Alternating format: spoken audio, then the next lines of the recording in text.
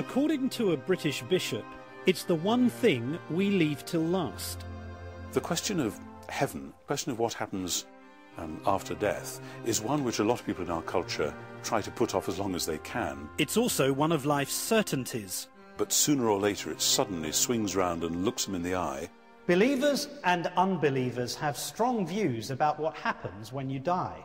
For centuries, Christians have believed that their destiny after death is heaven, a spiritual place where they, along with a myriad of angels, sing praises to God for eternity.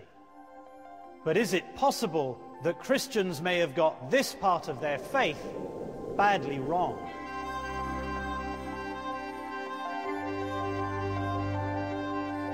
Bishop Tom Wright, based in the north of England, is one of the world's foremost theologians, teaching at a range of universities from Oxford to Harvard. He says that many of us only started thinking about heaven after we got a glimpse of hell. September the 11th happened, and an awful lot of people, I was working in London at the time, were asking, oh my goodness, death, what is this all about? Because for a lot of people, they don't expect folk to die in their 20s and 30s, so suddenly it was hitting people. The specific event of 9/11 was a factor in making you reflect, think about this issue? 9/11 was a factor in making me realise that some people were ready to ask the question. And that question of what happens when we die is one that he says Christians have been confused about for centuries. Silence the pianos and with muffled drum. Bishop Wright points to films like the romantic comedy Four Weddings and a Funeral, where people invent ideas about the afterlife that are not in Scripture. Scribbling on the sky, the message, he is dead. There's a lot of funeral services, sadly, which go that route these days. Death is nothing at all, I've just slipped away into the next room and so on. Anyone who's grieved, and anyone who's worked with anyone who's grieved, knows that it's a lie. Death is a monster. Death is horrible. So now, in a radical departure from traditional belief, Bishop Wright says that Christians are not ultimately destined for heaven. Instead, he says that at the end of time, God will literally remake our physical bodies and return us to a newly restored planet. Heaven is important, but it's not our final destination. If you want to say that when someone dies, they go to heaven, fine, but that's only a temporary holding pattern. That is life after death, and what I'm much more interested in, what the New Testament is much more interested in, is what I've called life after death. So we have this period of heaven, and then at some point, we don't know when, there's going to be a resurrection, and all things will become new on the earth. That's what you're saying.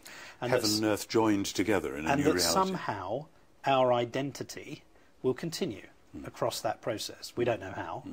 We don't know if we'll recognise ourselves. Do you think we will? I think we will recognise ourselves and one another. Do you think you'll recognise your relatives? Sure. Your loved ones? Yes. But this interpretation is the exact opposite of what many American Christians believe. Great, people are missing. Dozens of seats empty. Patty, it's a big airplane. People are probably in the lab. I'm telling you, they're not here. They're not anywhere. The hugely successful Left Behind series of movies and books that have sold more than 65 million copies is an apocalyptic vision of the end of the world, a view shared by many evangelicals. According to those who believe it, the end of the world will start with the so-called rapture, when all Christians will be taken up to heaven in one momentous swoop. The earth then enters a period of cataclysmic wars until it eventually disintegrates in a final chapter of fire. But Bishop Wright says that this is more mythical than biblical. The whole Left Behind myth is just that. It's a myth. It is an attempt to make sense of some bits of the New Testament. So you don't believe in the rapture either? No. He says that instead of destroying the earth, God will somehow rebuild and restore the universe to its original intended form of physical perfection. Otherwise, he says, what's the point in caring about the planet or its people? If you really believe that what happens at death is that you leave behind the world of space, time and matter, you're never going to be bothered with it again, you're never going to have a physical body again, and that ultimately God is going to throw this whole world on the rubbish heap somewhere, then what's the fuss to work for justice in the present? What's the fuss about AIDS? What's the problem about global debt? You know, these are trivial and irrelevant. What matters is whether you're going to heaven tomorrow or next week. Although Surprised by Hope is about the afterlife, Bishop Wright wants Christians to focus on how their final destination should affect their lives in the here and now. Though I work in a very tough area of Britain, there are all sorts of conditions of poverty and deprivation. And if all I thought was, oh well, if I teach these people the truth, then they'll go to heaven when they die, then why would I bother working with often desperately needy people? And it's because I believe in God's kingdom of justice and peace, this gives me the energy and the focus to work for the kingdom of God in the present.